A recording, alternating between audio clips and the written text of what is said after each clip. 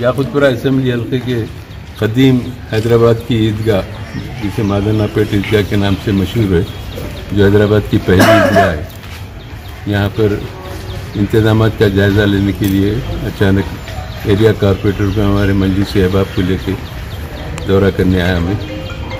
इंशाअल्लाह आइंदा साल रमज़ान की ईद से पहले, बल्कि ये ईद के बाद ही कुछ कार्रवाई शुरू करेंगे, क्योंकि ईदगाह की हालत बहुत ख़राब है और कोई भी महकमा इस पर तवज्जो नहीं देता। कि मैं सुना कि 3-4 साल से हेरिटेज वाले काम को रुका के रखें, आसार खजीमा वाले, कि हम इसकी दागदोजी करेंगे बोल के।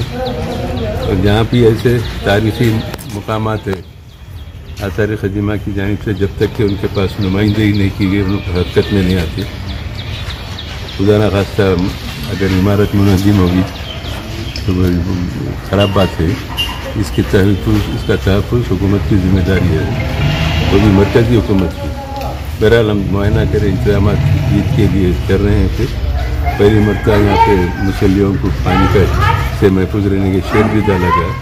यह शेड भी नाकाफ़ी है। ईदगाह के अंदरूनी हिस्से में कंप्लीट शेड रहना चाहिए, लेकिन फिर भी अगर बारिश ना हो तो मुसल्लियों को और ज़्यादा सहूलत रहेगी। लेकिन शेड के ज़रिए थोड़े बहुत मुसल्लियाँ पानी से भीगने से महफूज रहेंगे। बाहर सड़कों पर भी सफ़ेद बनती है, वहाँ भी इंतजाम हस्ब रिवायत यहाँ के इंतजाम जारी है। और हमारे एरिया कारपोरेटर डॉक्टर समीना साहबा जो सो अहदेदारों को तवज्जो दिलाए, वो इंतजाम कर रहे हैं यहाँ पे।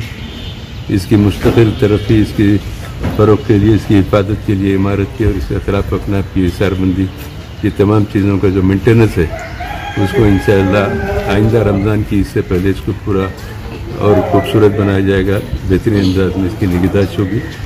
मैं उम्मीद करता हूँ कि तमाम महकमे जात बशमूल वक्फ बोर्ड इस पर तवज्जो देकर यहाँ के इंतजाम को बेहतर से बेहतर बनाएंगे इंशाअल्लाह। अभी सुना कि नमाज ईद उल ज़ुहा यहाँ पर 9:30 बजे 9 बजे होती है।